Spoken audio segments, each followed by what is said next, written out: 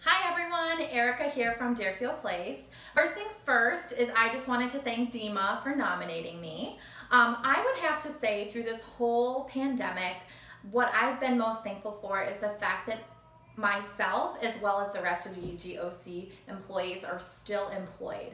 There's a lot of people that have lost their jobs or been laid off and they're really struggling, and I am just so thankful that I do not have to worry about that and the rest of us don't have to worry about that as well. The next thing I would say is I'm extremely thankful for my staff.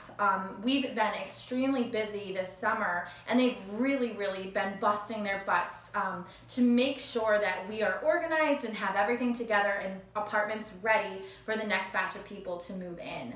We've also all been in this together. Everyone has been extremely understanding and cooperative with the certain situation as well. And the residents have been wonderful.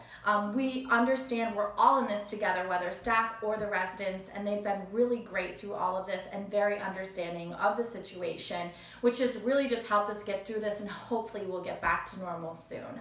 And the last thing that I would have to say is I'm just very thankful for my regional manager, Dana. You know, she's always been there no matter what.